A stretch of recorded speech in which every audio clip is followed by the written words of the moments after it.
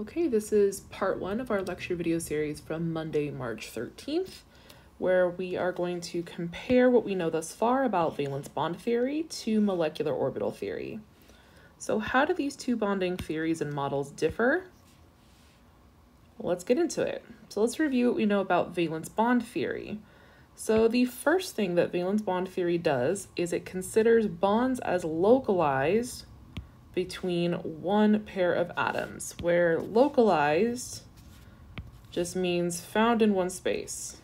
So we've got our bonding electrons located in one specific region in the molecule that is between two atoms.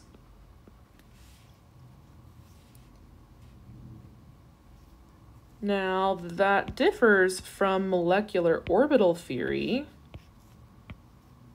in that molecular orbital theory treats electrons as being delocalized throughout the entire molecule, meaning that bonding electrons are dispersed throughout our molecule in molecular orbitals, not simply bonding orbitals. Okay, valence bond theory. Valence bond theory states that a chemical bond is a result of either overlapping atomic orbitals or not, right? So we either see hybridization or we don't. And then the overlapping of those hybrids to create sp, sp2, and sp3 style hybridization. So we have things like the formation of our sp hybrids, and then it is the overlap of these hybrids that creates a bond wherein that overlap region contains a spin pair electron. That's kind of like, in a nutshell, what valence bond theory does. Contrast this with the formation of orbitals according to molecular orbital theory. So we form, of course, molecular orbitals, which we call our bonding and non-bonding orbitals, of which there are two types. So this is a result of atomic orbitals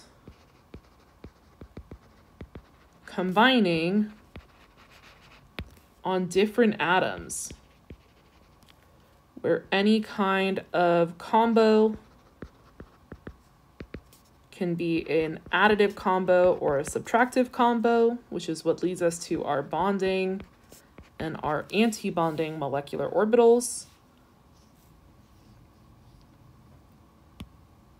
And in valence bond theory, we can of course form sigma or pi bonds, where the difference between a sigma and a pi bond is that a sigma bond results in the head-on overlap of atomic orbitals, and our pi bonds are caused by this side-on overlap.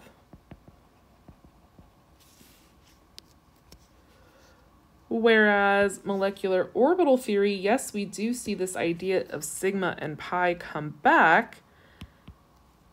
However, sigma and pi now is talking about the formation of molecular orbitals, which creates bonding and non-bonding interactions, determined based on what orbitals, be they bonding or not, are filled with electrons. So here we still have the formation of sigma from head-on linear combinations and pi from side-on linear combinations. But overall, these combinations generate our bonding and anti-bonding.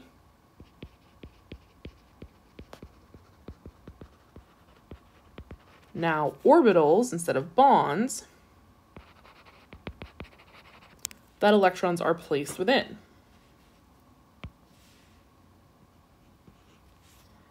And then valence bond theory relates to our VSEPR theory in that this allows us to predict the shape of our molecule based on the number of groups that are found on the central atom. This just means that orbital orientation is equal to our molecular geometry. So for example, anytime we have sp2 hybridization, we know we're looking at a trigonal planar molecular geometry. And MO theory does not give us any kind of overall molecular geometry information, but rather what it allows us to do is it allows us to determine the location and arrangement of electrons in our molecules. So it places electrons in specific energetic and orbital arrangements. And as a result of this arrangement, we get to understand things like physical properties of the molecule, as well as even the stability of the molecule. So in valence bond theory, we are looking at this idea of bonds still being formed between two atoms as a result of their orbital overlap.